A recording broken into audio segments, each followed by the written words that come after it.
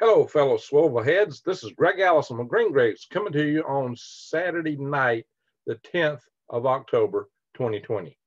And what I've got to report to you is a plenty. And in fact, 60,000 Chinese troops have been deployed on the border of India, the northern border, along the line of actual control in the region of Ladakh in the Galwan Valley. Holy smoke, 60,000 troops. Now, reportedly, they just want to get them there for, for the winter, to winter in. Really? Holy smoke, what does this mean? Does this mean that things are ratcheting up? I'm telling you, my friends, tensions are high. The good news is that in the area between Armenia and Azerbaijan, there was a ceasefire, but it appeared not to hold. At least they had a ceasefire temporarily to exchange prisoners and the dead.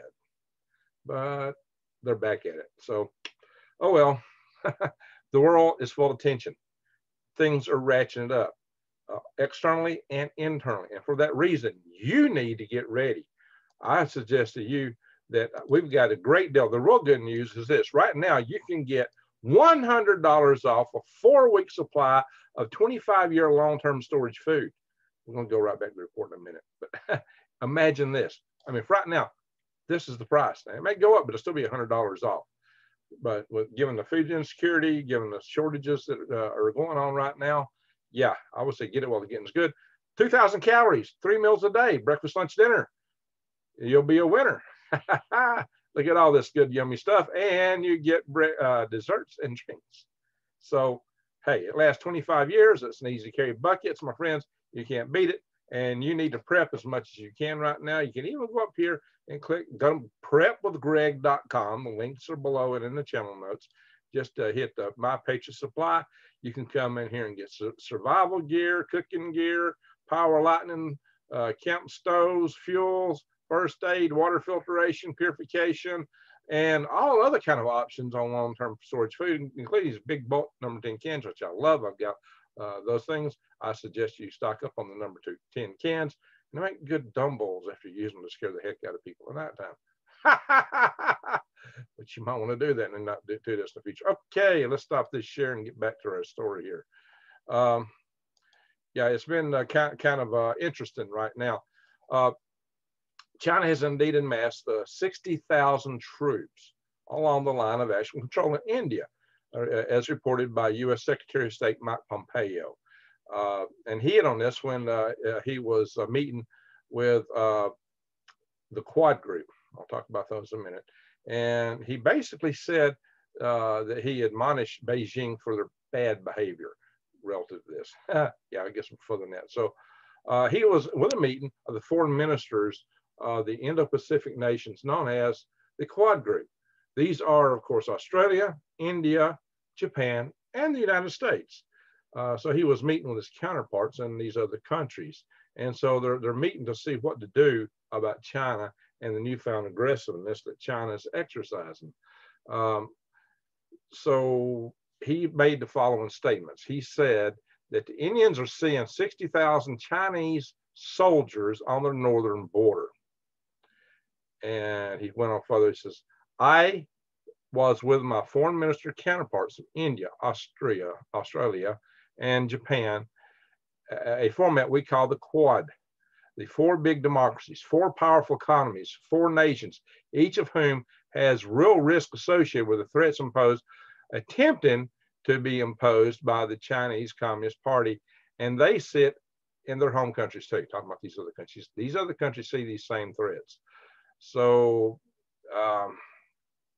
he went on to say, they see the people of their nations, just like the Quad nations, understanding that we have all slept on this for far too long. He said, for decades, the West allowed the Chinese Communist Party to walk all over us. The previous administrations bent a knee, too often allowed China to steal our intellectual properties and the millions of jobs that came along with it. And they see this in their own country too. This is what he said. And then he was talking about the other Quad countries. He went on further to say they absolutely need the United States to be their ally and partner in this fight. And he went on. But they've all seen it. whether it's the Indians who are actually having a physical confrontation with the Chinese up in the Himalayas in the northeast part of India, and the Chinese have now begun to amass huge forces against India in the north, or whether it's Australians who did the simple little thing of saying the Chinese messed up with this deal on the bug that went around. And they asked for a full investigation into what was the cause of this. In exchange for that, the Chinese Communist Party began to extort, coerce, and bully the Australians, according to Pompeo. He said the world has awakened. The tide has begun to turn. And the United States, under President Trump's leadership, has now built out a coalition that will push back against the threats and maintain good order, the rule of law, and basic civil decency that comes from democracies controlling the world and not authoritarian regimes. He said further, we aim to protect the American people from the threat that the Chinese Communist Party poses. So, you know, and what they're looking at right now is to take these four countries, India, Japan, Australia, and the United States, and form a Pacific equivalent to NATO, an Indo-Pacific. So it'd be the Indian Ocean, and other countries will probably be joining this, especially those who have the Chinese taking all the territory in the South China Sea. So it's, you know, I'm definitely expecting to see more partners join in. Taiwan would love to join, I'm sure. That's a bit of a political hot potato, but that's where we're looking. He says, look, they've stacked 60,000 soldiers against the Indians in the north. When the Australians had the temerity to, whatever that is, to ask for the investigation of the bug and where it began, something we know a lot about, the Chinese Communist Party threatened them, bullied them. He said, we need partners and friends. They all certainly try to react to what the Chinese Communist Party has become accustomed to, frankly, for an awful long time, was watching Americans bend a knee, watching us turn the other cheek and appease them. He said that only encouraged their bad behavior, their malign activity, our pushback. They understand we're serious about it. Wow, flow good, does it? They've watched where we're going. Excuse me. They've watched that we're going to confront them and impose cost upon them. I'm confident that this activity over time will change the nature of what the Chinese Communist Party tries to do to harm America. Well, in time, we're going to find out. That was Mike Pompeo's quotes, as best as I could recite and read them. So the reality is this. 60,000 troops is a large force to amass in the Himalayan mountains, because the Himalayan mountains is a long way from the other sources of supply. You've got to logistically support these troops. It's not just guys sitting around that need to eat and sleep. They have equipment. That equipment burns fuel. They're going to be in a temperature extreme environment in the oncoming winter, if the intent is indeed to keep them there through the winter, as they suggested. They might decide to deploy them. Why would you want to put 60,000 people up on the top of the Himalaya mountains and just leave them there over the wintertime, just so they could grow popsicles, become popsicles? I don't think so. Why put so much force into it? Why put so much equipment up there? The tanks, the aircraft, the missiles, all these things are beginning to array up there in the Himalayan mountains. Like I said, that's a long way up there.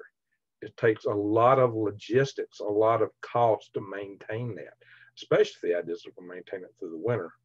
Why?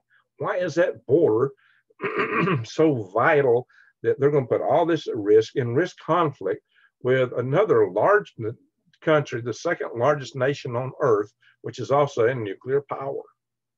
Why would China do that? Why is China even challenging her ally Russia with Vladivostok? Saying, well, this is really ours. You know, that's Russia's Pacific naval base. Putin's not giving that up. So they're just, are they drunk? What is going on? That's just, you know, you don't say things like that with a country that you're going to count on as an ally in the heat. Of course, the Russians always know that one of these days China is going to want to take Siberia. I mean, look at Siberia, big, empty. China packed, lots of people needing natural resources. Siberia got them. Russia don't have a lot to cover it all. Yeah, Russia, knock, knock, knock, knock, wake up. They'll be coming for you. I'm sure you know that. That's why you need to ally with us, and why we ought to ally with you to help contain China. Hey, I'm not saying Putin's innocent. No, he's not. He's not a nice guy. He was KGB, and he rose to power by playing games against the Chechens. And I would say the Chechens, yeah, they committed a terrorist act in a theater back early on. And his heavy hand against that is what gave Putin a lot of his momentum to gain and ascend to the power he did. Now, of course, one's got to defend their country, but the Chechens, I would say, deserve independence from Russia. But I also say Crimea is ethnically Russian. They voted to be Russian. They deserve to be just that, which they are at the moment. Everybody's saying, hey, we can't do nothing till you give Crimea back. Really? Russia's never going to do that. No, no, no, no. That is their eastern largest warm water naval base. You think they're going to give that up? No. No way. So, you know, you got to think about something strategically and think about what's practical, what's pragmatic. We've got to go forward, you know, from the terms of strategy. But what do you need to do? We got to cover that too. But in the meantime, think about this. What does it really mean that China is putting 60,000 troops in the Himalayan mountains right now? They want that route. They want that control. They want that access through there for their goods and their troops to be able to move freely. I did a video not long back called Planet China. And I talked about how China can really dominate this world, but I also talked about the methods they're using now with their Belts and Roads Initiative, which they claim are trade routes, but I maintain are really invasion routes. And they're having the other host countries pay for that invasion route through them and go in debt to them to build that invasion route for them. Wow, what a tactic. Hitler was a dummy. Wow.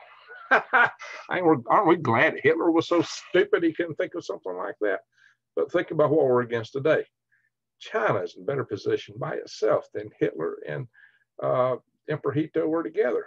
I mean, the Chinese Empire, the Japanese Empire, and you know, the Axis powers overall, Mussolini, Hitler, and Hito all together don't even come close to what China is today. China has the world's biggest. We beat all of them because we had more manufacturing power. China is the world's manufacturer. We won all our wars in the United States in the past by wars of attrition, by out manufacturing the enemy. Now, if we went nuclear, yeah, it would be over fast, and maybe that wouldn't matter as much, but who wants things to go that way? They could. Let's hope not. Let's hope they don't even come to conflict. I really hope we don't have a conflict. But guys, what are they doing with 60,000 troops up there? You know what's the really funny thing? They had just agreed that they weren't going to put more troops up there. Oh, yeah, we're not going to put more troops. We're going to try to establish peace. Well, that's what you get for believing the Communist Party. Did they ever tell you the truth? Oh, somebody said, "Go, Greg, you're not being fair." Well, go ask the Hong Kongers. Go ask the people in Hong Kong, the Hong Kongese, which are Chinese, but go ask the people of Hong Kong. No, they were supposed to have independence, two systems until the year 2047. I think we're 27 years shy of that, by the way. Interesting how that played out. And all the tension that China's putting up on Taiwan right now, all the tension they're putting down in the South China Sea. They've been very extremely expansionist, very extremely nationalist and socialist. You know, what's a National Socialist Party? Communist Party, right? No. Look it up. Look it up. Neither one are paths to freedom. Neither one are paths toward prosperity. They're both paths to tyranny. So pay attention to that. I promote freedom. And for that reason, one of the things that you can do, besides getting prepared and going to things that get you and your family ready, like I just mentioned with Prequel.com, is join our Freedom Restoration Foundation. We're pushing for freedom here because there's lots of people that are trying to take our freedoms from us right now. Freedom Restoration Foundation. Of course, I've been saying all along, of course, you can email me at hal5space@aol.com. put freedom in the subject line, the title of your email, or you can join our tribe network, put tribe in there. We are processing these emails right now. Finally, we've got it going. I got some good volunteers working that. And we right now we have a Facebook page for the Freedom Restoration Foundation. Now, I got to tell you, you sign up there and you can get information, but if that goes away, your contact data may be lost. So you still should email us, and we will probably go to another platform because we know, certain platforms, Facebook, or or someone, oh, they love us so much, they give us full freedom of speech. Not, better. So, my friends, we support freedom. You need to support freedom. You need to get yourself ready. Let's hope and pray that these things don't come to pass, that we can get through this, that wiser, level heads will prevail, and that Pompeo might just be right, that if we put enough pressure on them, they'll back down and change their ways. Until such time as we give up and ignore them for a while, then they'll just turn it back on again. Never trust the Communist Party. Never. Power corrupts, and absolute power corrupts absolutely. And they're a one-party system. Therefore, by definition, they are absolutely corrupt. Even if they had started out totally benign and sweet and wonderful with their grand leader, Chairman Mao. He only killed 80 million of his own people. Oops, there I go using words that are dangerous on certain platforms.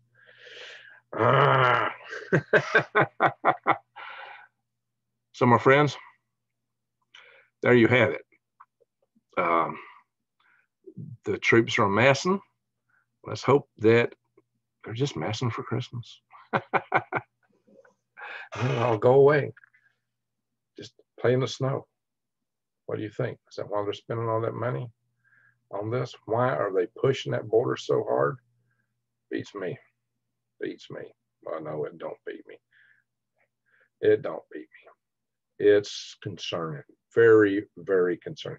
But Greg, India, China, what's that got to do with us? Well, a couple of things. They take this country, they take that country. Okay, that's not us. And they take the one next to it, and they take the one next to that. Well, that's not us. They take the one next to that, and one next to that. Well, that's not us. Next thing you know, it's just them and us. And they're the whole world, and we're not. And suddenly we're against the whole world. Is that where we're going? I hope not. I really hope not. But the other thing is, if they start making moves against countries that they think that we would react to for them moving against, such as the independent nation of Taiwan, yes, they never were part of the PRC. That's why I refer to them as the nation of Taiwan. Take that, Mr. Xi Jinping. They never were part of the PRC. They fled the insurrection mounted by the PRC. They fled from the mainland to the island of Formosa, also aka Taiwan. And they are, and always were, and were before the PRC staged their insurrection, the Republic of China. That's what you have in Taiwan. Democratic Republic. And that's another thing. Democracies, we better hang together. So there we are. I don't advocate anything that's adventurous in the way of bang bangs, if you know what I mean. I hope peace prevails. I hope wiser heads prevail. We can pray for it. You're free. You live in a country where you have the right to redress. You can write your congressman. You can write your senators. You can write the president. And you can even write Xi Jinping, but he don't listen. He don't listen to his own people. But you, hopefully, though, like I said, pray. The biggest thing that we can hope for, the best turn of events, would be if the people inside of China say, we don't want any more of this totalitarian boot on our neck, and they change their system internally. And there's some signs afoot that might possibly just happen. Pray. Because I think we get the world we pray for to a large degree. Pray, meditate, think, the power of intention. Use them. Let's put this world in a better place. Anyway, my friends, check that out. And if you're not subscribed to my channel, please subscribe. Ring the bell and click all to get update notifications. Anyway, everyone, with that, I'll say